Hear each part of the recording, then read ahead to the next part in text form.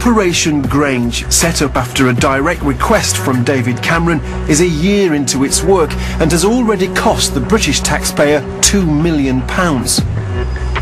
The McCanns felt they were getting nowhere with the new Home Secretary Theresa May. So, printed on the front page of The Sun was an open letter from the McCanns to her boss, David Cameron, appealing to him as a parent to agree to a review. We've been told by the highest government sources that pressure was being exerted on David Cameron by News International and by the Sun newspaper in particular, as well as by the McCanns. Within 24 hours, the Prime Minister decided that a review could be paid for out of a special contingency fund run by the Home Office and reserved for special cases. Madeleine McCann, the Prime Minister decided, was a special case. But a source at Number 10 told us David Cameron acted as a sympathetic parent. The review team, finally set up last May and made up of experienced murder squad detectives, has been sifting through the evidence ever since.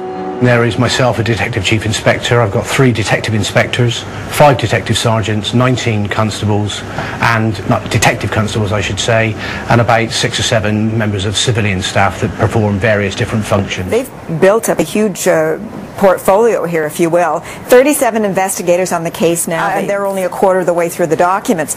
Now, I gather that they, whatever their investigation is in the UK, holds no sway in Portugal. All of this would have to go back to Portugal, police in Portugal, would it not?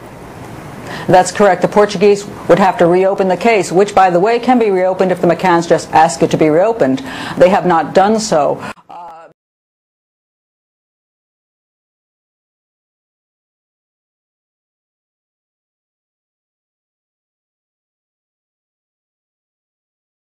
The Portuguese police finally confirmed that a team based in the northern city of Porto, well away from the original investigation, has been reviewing the case for the last year.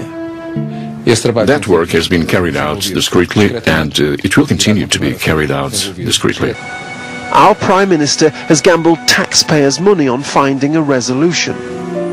Of course, it's politically risky to pour millions of pounds of taxpayers' money into an investigation that might never be solved.